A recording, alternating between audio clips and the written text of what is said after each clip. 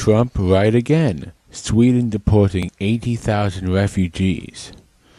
Trump stated the obvious. Sweden has a Muslim refugee problem, but the leftist media avoids the main issue again. At his Florida rally on Saturday, President Trump referred to rising crime due to Muslim refugees in Sweden. Somehow the left tried to conflate this as Trump spreading fake news about a non-existent terror attack. Despite the alleged gaffe, the damage done by Sweden's open border refugee policy is real. You look at what's happening in Germany. You look at what's happening last night in Sweden. Who would believe this? Sweden. They took in large numbers. They're having problems like they never thought possible. The anti-Trump media went ballistic. So the president tweeted a clarification referring to a Fox News story. Filmmaker Amy Horowitz told Tucker Carlson Friday night that the refugees Sweden accepted are linked to crime. Horowitz later told The Guardian he was gratified that Trump brought attention to the increasing problems that Sweden is having with its open-door immigration policy to the Muslim world. It's not just Sweden's refugee problem. So many in the media became apoplectic at Mr. Trump's gaffe. Many liberal rags claimed Sweden had no refugee problem. If that's true, why is Sweden set to deport refugees in record numbers, a clampdown on accepting any more?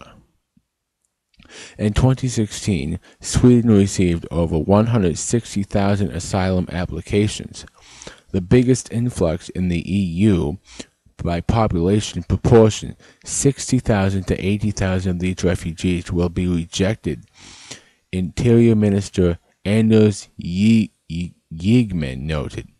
Also, in 2016, Sweden unilaterally imposed border controls at the Öresund Bridge that connects it to Denmark. Swedish officials did so because many other EU nations would not to welcome refugees. But Sweden is not the only Scandinavian country who has figured out that it has a serious problem. Finland will also expel about 20,000 to 32,000 asylum seekers that arrived there in 2015. The ministry's administrative director reported Denmark has gone further.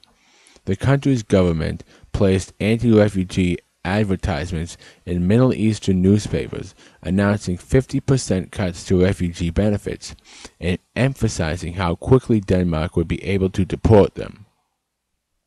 They also imposed rigorous language and cultural tests for those seeking citizenship. These new policies locked into place a more punitive approach to Muslim refugees. The Danes have concluded that mass Muslim immigration is explosive to Danish culture. Bjarke Møller of the think tank Europa explained. The Protestant nation-state is having trouble handling other religions, and with the mass Muslim immigration to these nations, crime rates spiked. A Gatestone Institute study revealed a 300% increase in violent crimes in Sweden and Denmark. Crimes carried out by Muslim immigrants rose drastically in 2015 as well.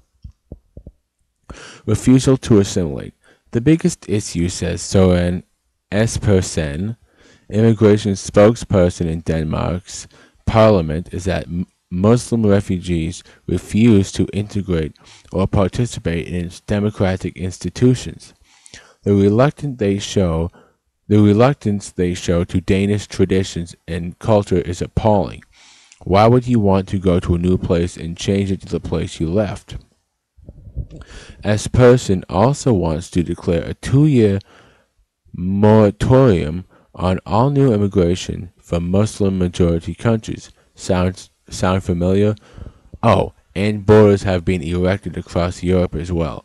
President Trump is right to be concerned about the threat posed by refugees from majority Muslim countries. Europe is already doing what Trump has proposed. I'd rather our president take action before America is overrun with crime than afterwards.